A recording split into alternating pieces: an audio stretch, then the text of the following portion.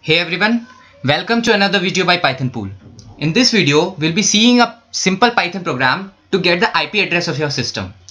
We'll be using socket module for that. So before running this program, you make sure you have installed that module.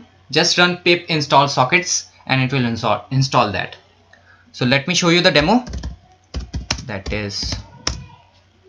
This is my computer name and this is my IP address of my device.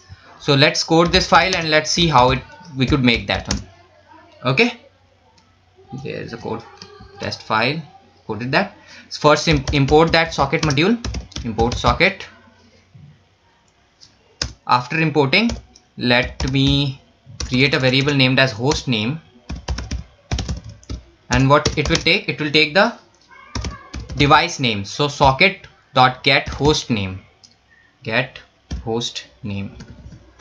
it will take the device name, and after taking the device name, I'll call this IP address variable.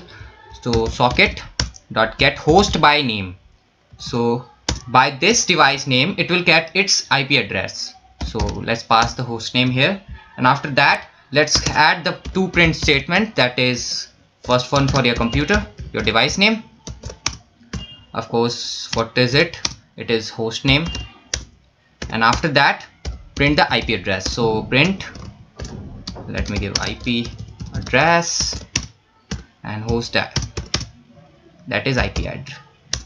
Let's hit save. Let's run our program.